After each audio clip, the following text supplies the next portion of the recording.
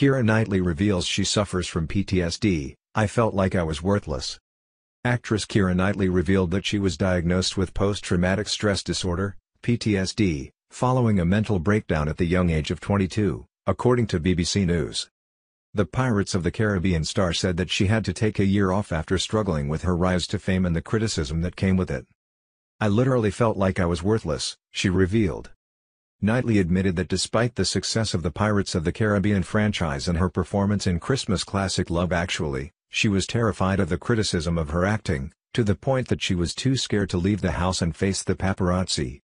In an interview for The Hollywood Reporter podcast, the actress said that, looking back, the press run for those movies was completely insane.